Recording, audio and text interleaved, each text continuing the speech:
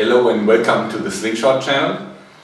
As you may know, I'm also active in some of the survivalists forums. So I've been thinking about what would I do if I would be caught in the middle of the shit hit the fan situation. So would I be able to build a slingshot from standard material, so I don't have a choice to go and buy complex rubber and all these things and go and find a fork? Well, I think I am. And all I'm going to need for this is like a broomstick, any piece of round wood that's solid enough so it doesn't break easily.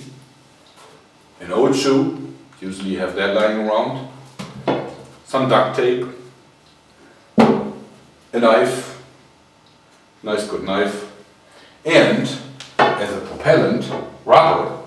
In this case, condoms. Just standard, regular condoms. And of course we're going to need a few of them, since one is just not hard enough. It's already a little power behind it, but we're going to need at least 6 of them per side. And we will try to make a powerful slingshot from nothing but these components, and with this as the single tool. Okay, so we cut off 2 pieces of the wood. It's about 20 centimeters long on each side. And as you know, we need a groove around here for later on. But also, you have to flatten the end pieces of it a little bit, so that if you put it together, it forms a V. So what we're going to do now is we're going to fix this V with a little bit of duct tape. So now we formed the basic V shape of the slingshot. Next, we take something that we also carved out, which is this wedge from the same broomstick. And what we now do is we wedge it in between this here. Put it in and fix it with the duct tape. So this is the finalized slingshot frame. And it's very sturdy because of the wedge. So we now attached 4 condoms per side. Looks quite disgusting, I hope it's functional. And how you tie it is you take a 5th condom and wrap it around with a lot of tension.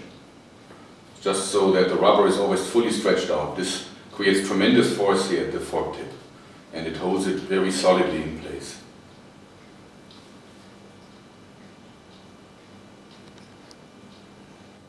So now we have attached both sides to the frame, and we also cut out a patch of leather from the tongue of the shoe and cut through 2 holes to it, and then use the kink and tie method. Just put the tips of the condoms through and then fix them with a bit of string. You could use the shoelaces if you want.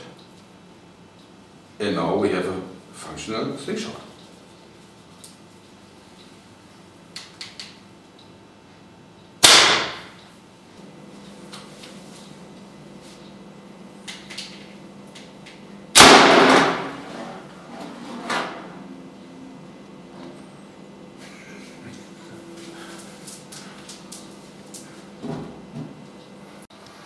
So that was pretty good, and that was just with 4 condoms per side. I think it's easily possible to use twice that, and then you're going to have a very, very powerful slingshot. See, it's a very good emergency slingshot. And you can do it just with a knife and a broomstick and some condoms. Thanks, bye bye.